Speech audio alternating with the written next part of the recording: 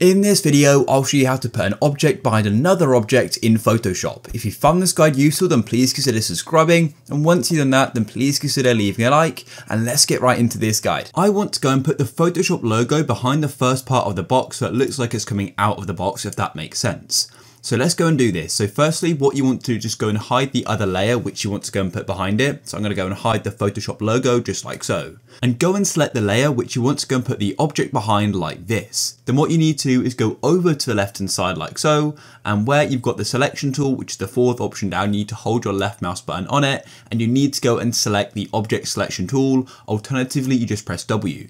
Then what we need to do is go and select the object. So I want to go and select this here. So let me just go and select it. I just want to do this front half of the box. So the logo is still in front of the other part though. And then go and let go once it's all selected like this. And give it a moment. And now that's gone and actually selected it perfectly. However, if it hasn't, then what I recommend doing is going over to the left hand side, going down to the selection tool again. So press W or just the fourth option down.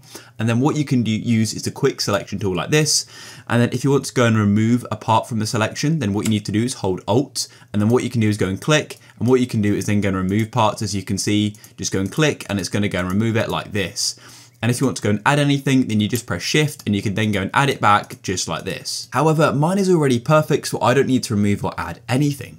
So then once you're ready, all you then need to do is make sure the selection tool is still selected like mine is now and right click in the area. And then what we need to do is go down to layer via copy and tap there.